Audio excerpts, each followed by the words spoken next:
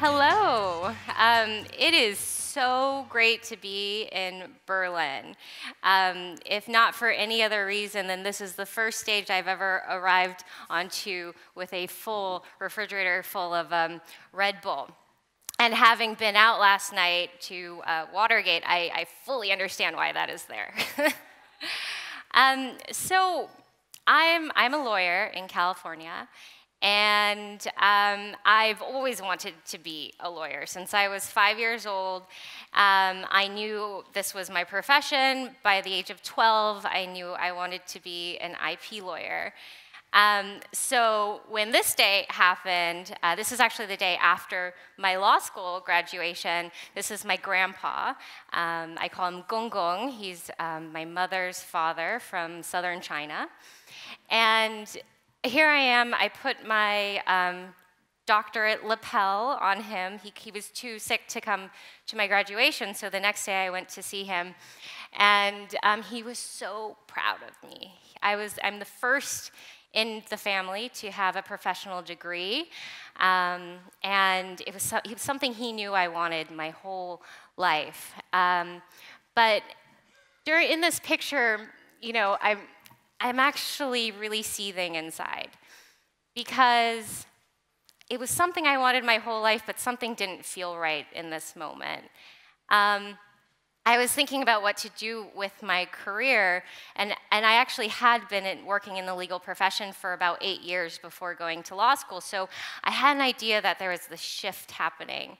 I felt inadequate to meet this shift, and when I looked at my options, I could go back to a law firm and do the billable hour and the reading and writing and just sit at my desk all day.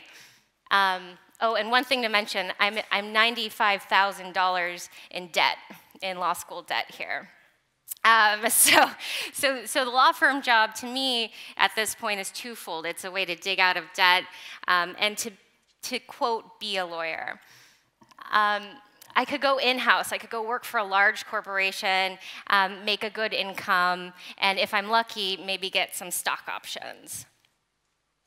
I could go into government, which would inevitably probably lead me into more debt because right now the government doesn't pay that well, but at least I'd be doing something for the people, and that was always a big motivation.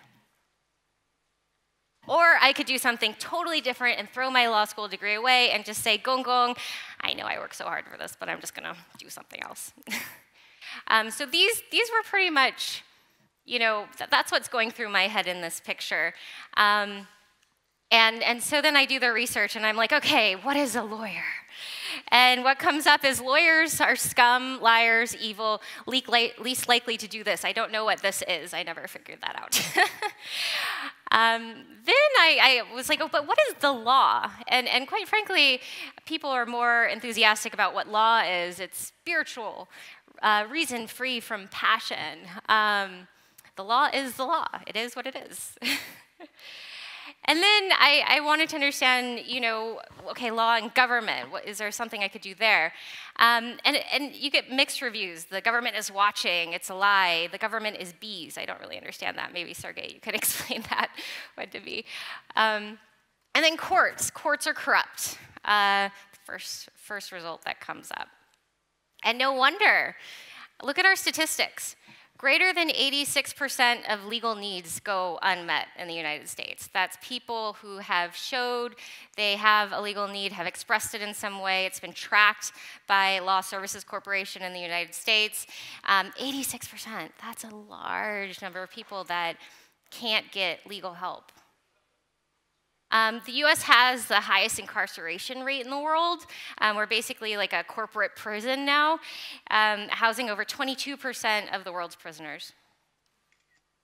And then this is my field of IP that I was so excited about.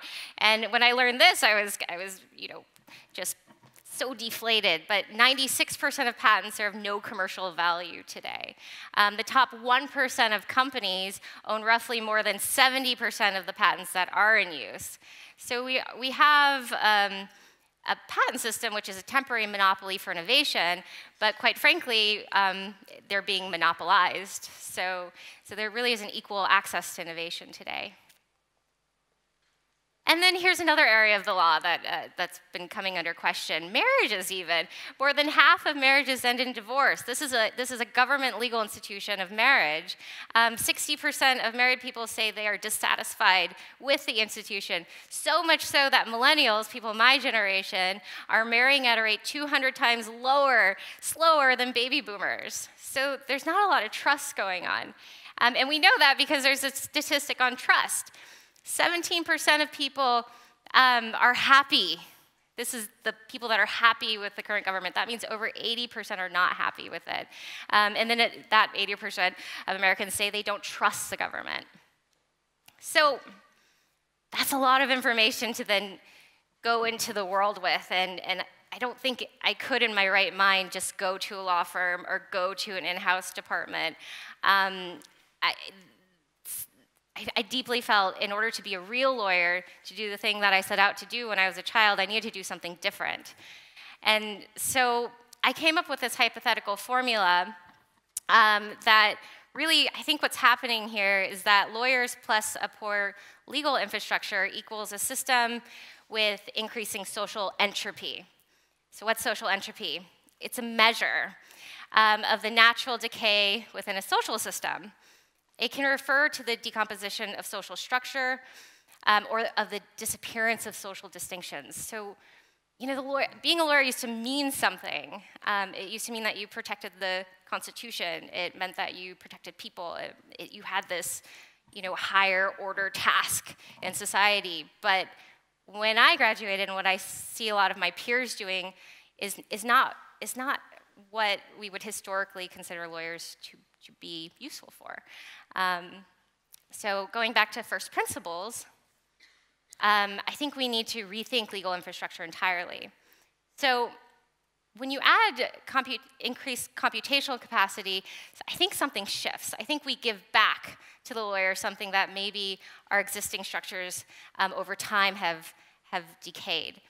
So my home for this was, and I kind of like got away with not doing any of those four things, law firm, in-house. I got away with this kind of intermediate academic route. There's a center at Stanford called Codex. It's the first center that has combined legal education with computer science. It's been around for 10 years, but really it was only about 6 guys sitting in a room until about 5 years ago. So here's a place now that I had the opportunity to talk with people that were really trying to understand what the future of law is going to look like. So there's conferences, there's a curriculum, and this is the actual real poster that they posted all across the law school to get students to take this class.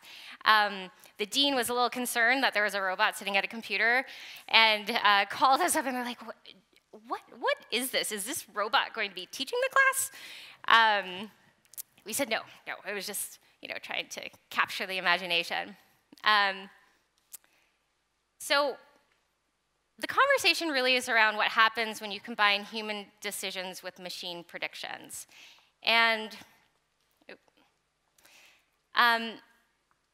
there's a lot of speculation that AI is going to take jobs away, but what's really missing from the conversation is really, you know, how we can think about advancements in legal technology in the terms of a lawyer's efficiency, and how can we view these advancements within the context of real socioeconomic change. And that's where things get really interesting.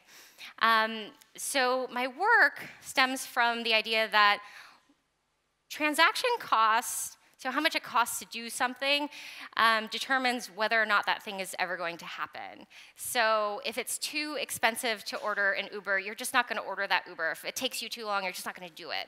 So technology is really good at taking away that cost so that you make decisions differently. This was a theory, actually, that was first really put in the academic literature in the 30s. Then there was this other theorists in the 90s that said, well, lawyers are actually engineering all of this. So regulatory structures, lawyers, people that like read stuff and sit at desks, they're actually trying to figure out how we can all do these transactions and how we can do them at a lower cost so that they become economically feasible options.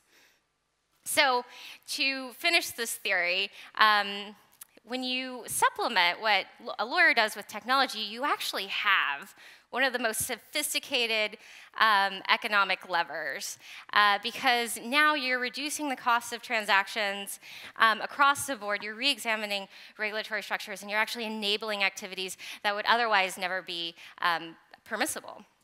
And the only thing that is imperfect about this theory is that my name is not Ronald. It's Ronald Nicole theory, so. And we're seeing this already in the legal technology space. In London and New York, there was a 19-year-old kid that created a chatbot that was paying parking tickets, and it paid over 100,000 parking tickets in a year. There's an AI that can assess predictions for judges. And in comparisons, there was one paper that actually showed that a certain computation was actually better than judges in determining whether someone was going to recommit an offense. And in the financial sector, we're seeing financial institutions choosing AI tools to do legal tasks at an incredible scale. JP Morgan software does in seconds what it took lawyers over 300,000 hours to do. So boiling it down, there's three core drivers for legal technology today. It's optimizing the exchange of information, setting consistent expectations between parties, and mitigating errors. So when I sit down to build legal software, I make sure that every step in the process, every tool, every time we talk about the tool, every marketing meeting we have, we go through and we start with these first principles. So our job is to mimic the cognitive process of lawyers using software. And for the first time ever, this is all technically feasible. So this next part of my talk really is about why AI is so well suited for the practice of law. I created this pyramid of AI with machine learning and logical automation as kind of foundational pieces, and then this hypothetical general AI. So general AI does not exist today. But it's some hypothetical program that can do any human intellectual task. Data storage has made this possible, and that's why we've seen so many advancements over the last couple of years. So law practice is really in two parts. One is answering questions that only have one right answer. And in this case, computational logic or rules-based AI is really, really great for this. So this is statutory rules, this is filing, this is clerical tasks. So this is really about 60% of the law firm is doing effectively computational logic. And so with ClearAccessIP, my company, we have two sets of AI. One is computational logic for just managing documents, deadlines, statutory rules, and the like. And then the other is machine learning. So machine learning is really the breakthrough that is making this stuff interesting. Because machine learning is capable of doing the hard task of finding the best answer. Some things just don't have one right answer. And oftentimes in the law, there's this gray area. And that's what lawyers are really good at, is debating and arguing and pushing your way through this gray area to come up with what is effectively the best answer. So in the case of, I'm hearing a lot of Bitcoin regulation right now. In the case of Bitcoin, we just really governments don't really know how to regulate Bitcoin yet. And at this point, we're really struggling to find case law that gives us that right best answer. So machine learning is one of these things that you can put in an enormous amount of information. You can put in policy goals. Oh, yes. I think I'm out of time. but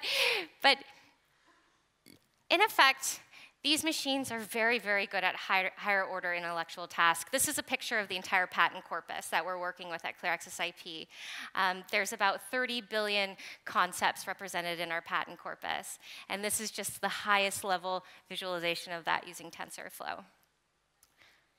So, where are we today? This stuff is really painful and slow, but my prediction is general AI might feel rather sudden in the next 5 to 10 years. And there's lots of legal technologies that are taking advantage of this today.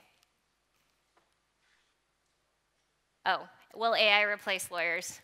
I really don't know. I have no idea. But a wise judge once told me, we will never reach the stars without computer, but we'll never celebrate the success absent humankind. Thank you.